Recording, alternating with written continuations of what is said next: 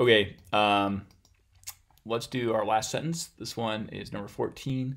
The hint is phonetic reality. Okay, thanks, Professor Steve, for giving us a completely useless clue. What are we going to make out of that? Who knows? Let's try to figure it out from the bottom up without any semantic help, or maybe just a little bit of semantic help. Okay, so here we go. What do we got to work with here? As usual, the first thing we can usually pick out is, or are the sibilants. I always get confused about what's supposed to be the right verb in that context, but here we go. Right at the beginning, we've got a sibilant. If I can close it off there, so let's mark that with a capital S for sibilant. And then there also appears to be one here in the middle, right? Which goes by more quickly, but we still have this high intensity energy at the high frequencies there. So we'll mark that one off with an S. Which kind of sibilants are we dealing with, do you think? This one appears to be voiceless. There's nothing going on down here at the bottom, right? So that one seems to be voiceless. This one appears to have some voicing, so I guess we'll make that capital Z. It also goes by more quickly. So a subtle point I mentioned somewhere down the line, or I hope I mentioned, is that normally voiced obstruents tend to be shorter in duration than voiceless obstruents. It's difficult to voice an obstruent for any length of time, so it's easier if you simply make it shorter. That can depend, though, on a lot of other factors, but all other things being equal, you'll tend to have shorter voiced sibilants than voiceless sibilants. Which ones are we dealing with here? Which kind of sibilant? This is also the cutoff between the high intensity and the low intensity is still relatively high here. A little bit lower than what we've seen before, but again, for a post-alveolar fricative, you'd expect it to be around 1500, 2000 hertz or something like that. This one is still around 3000 hertz. So it's up there. So I'm going to guess that this first one is an S, and this second one is a Z, like that. What else we got here? As usual, we've got some vocalic stretches, which will help us out eventually, but we've also got a number of interruptions here which look like voiceless stops, right? So we've definitely got a voiceless stop here where there's nothing going on. This one's kind of funny, actually. I'll point out, maybe we'll zoom in so you can see this a little bit better, but there hardly seems to be a release burst for this guy at all. It's clearly a stop, but there's hardly a release burst. There's just something really faint here. So what's up with that? I can kind of also corroborate that this F2 transition is pointing down into it. This is kind of a classic pattern of what we'd expect to get if this were a bilabial stop, a voiceless bilabial like P. And it's coming right after an S at the beginning of the whole utterance, so we'd expect it to be unaspirated here anyways, because in this context you don't get any distinction between like a P and a B, but we'll just transcribe it as a voiceless P. And then we also have a stop right after that short vowel. This is our much more intense release burst for this guy. It's voiceless, and then I'll point out, if you look what happens right before it, F2, which was pointing down into this one, it goes up and it merges with F3 there. And we've got this nice solid release burst as well. It's maybe not what we're used to seeing for maybe not what we're used to seeing exactly for velar stops, but it's intense at least. So let's say this one is a K, like that. And actually, I'll point out, this is a little bit funny because we are getting more intensity here in this release burst, kind of like what we normally see for a sibilant up at this range, and we're getting kind of this drop off here where we don't have any energy at the bottom. So that's typical of a T. And again, I'm kind of cheating for this, but it looks like we got something like a KT going on in there, where we go into a K and then we end up coming out in a T. What's up with that? We've got what looks like a voice stop here, and here we get a release burst, which is more typical for velars. So F2 and F3, I don't know if you can see that, but they're kind of coming together. It's hard to see the transitions, but you can definitely see the voicing here at the bottom, and we get this sort of a bit of a phantom formant here where we'd expect F2 and F3 to come together, and we get this intensity, this sort of compact intensity in the release burst of this guy rather than a more diffuse release burst like we get for this one, or especially the P. So this looks like a more classic velar kind of stop, but it's voiced, right? So let's say that's a G, like that. Moving right along, we've got lots of things to pick out here that makes our lives simpler. We've got a nasal here of some sort. You can see this pattern, the low frequency broad F1, fainter higher formants, and this sort of nice clear switch off of the intensity going from the vowel part here to the nasal part here. What is that?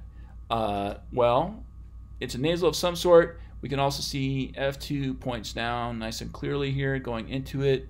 We can maybe guess that this is an M because F2 is going to point down going into bilabial stops or nasals, right? All right, this is getting surprisingly simple. Who would have ever thought? Another really prominent cue here is what's going on with F3. So I don't know if you noticed that, but here's a vocalic stretch, but right before it we got this sort of dramatic drop in F3. And we'll maybe cut it off like right around there or so. And since I have this phonetic font set over here, I might as well use it. So it looks like we've got an there of some sort. And I actually just noticed over here at the end, F3 drops down precipitously as well. So maybe around here, we can cut this off and say, well, that's another Cool, huh? That one just jumps right out once you see it. We've got a few vowels here which are relatively short. This one goes on for a longer period of time. It has some nasalization fuzziness, which makes it a little bit hard to identify, but we've got an F1 about 7-10 hertz around there, and an F2 looking in the middle of this whole thing of about 1662 hertz. So this is a low vowel. The F1 is higher than 500 hertz, so it's a low vowel, and it's a frontish vowel as well. So this F2 is about 1700 hertz. So not as front as like an E, but still front. We've got a low front vowel. I think a good guess for this one might be that guy. Yeah, so maybe you're already starting to pick things out of this whole utterance here, looking across the board, and the hint was phonetic reality. Who knows? So let's keep rolling. We haven't looked too much at the last bit of this. I'll zoom out a little bit. We've got clearly another stop here of some sort. It's voiceless, obviously, because there's no voicing at the bottom. Also, a big clue is that we've got this HE looking thing right after it, which extends for a long period of time. So this is almost definitely aspiration, right? And in that aspiration, we actually see clues to the identity of this stop as well. We've got kind of a series of release bursts right here. 1, 2, 3 pops. And their intensity is most prominent here, kind of at this range.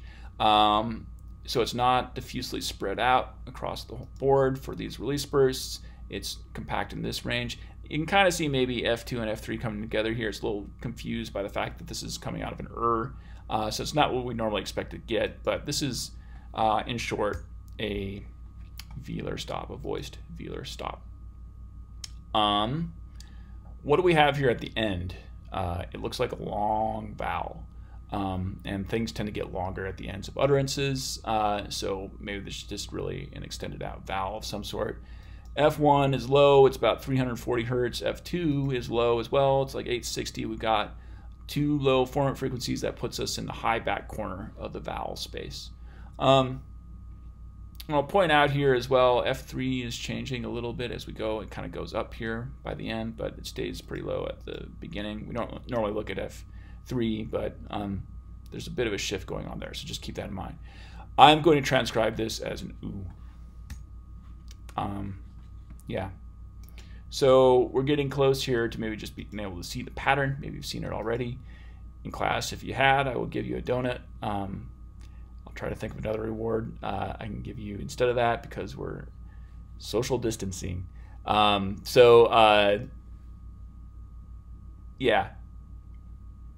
Maybe you can already solve the puzzle. In fact, I'm going to guess you already did. I'll just go through these other two vowels here though. So this one is 622 hertz. That's a lowish vowel, a little bit higher than 500. This is around 1500, so it's kind of midish. It turns out this vowel is an epsilon. And then we're missing this one. And this is a short vowel, which is kind of influenced by its context because it's not that long. And so you kind of just go through a transition there. This is maybe a little bit different from what you might expect. This is going to wind up being a schwa. So normally expect, at least for a speaker like me, this should be about 500 hertz for F1 or about 1500 hertz for F2 for a schwa. F2 gets pushed up a little bit here because it goes straight into kind of it goes from the transition for the T, so it wants to point into about 1700 hertz for the T, and then it also wants to pinch up together with the F3 for the G right after it, so it's a little bit higher than normal. It's because of the influence of the consonants around it. Normally in English, if you're looking at an English spectrogram, if you see a schwa, it's going to be very short, and it's going to be hard to identify in kind of a classic schwa fashion, like a clear 500, 1500, 2500 hertz pattern for the formants. If you just see a really short vowel, you can kind of guess it's probably a schwa or just an unstressed vowel of some sort. I'm also going to point out here that, well, if you haven't figured this out yet, the whole phrase is spectrograms are cool. And I'll just put in my little ah here for the moment. This one's going to be rhoticized. It's going to be ah. We've got well, a little bit of a highish F1, a little bit of a lowish F2, and then F3 comes down to sit on top of it. So it's not our classic ah either because we've got der anticipation right after it. And kind of the funny part of this that's hard to see is where the oo turns into an L.